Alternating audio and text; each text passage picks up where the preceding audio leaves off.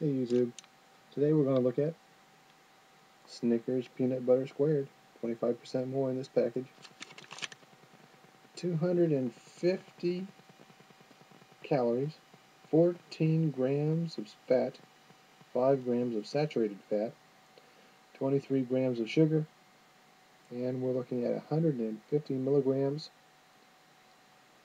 of, what is this again? Sodium. Alright, we'll crack it open, see what's going on with it. I was hoping that it was actually a full-size bar, but I believe this is the 2-pack. Kind of a way to get around actually making one bar. Yep. 2 individuals in the package, and they don't fill up the actual package itself. Apparently it's a cost cutter, I suppose. Let's give it a try.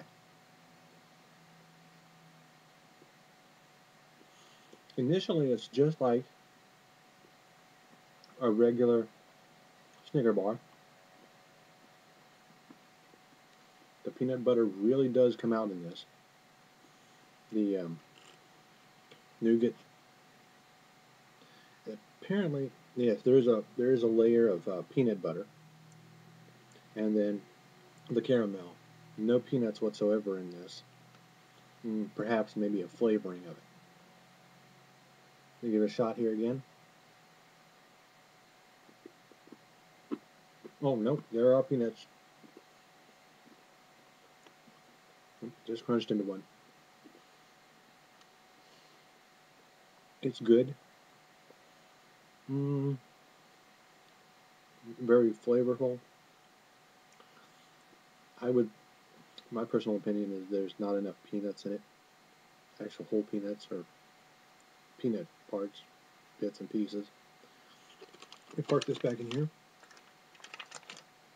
Overall, it's good. It's something that I would give another shot to. And 2 thumbs up, I guess. Just on flavor, consistency, the quality of the chocolate, quality of the peanuts and the peanut butter. Typical, or rather standard, nougat and caramel for Snickers. Not too bad. And see you next time.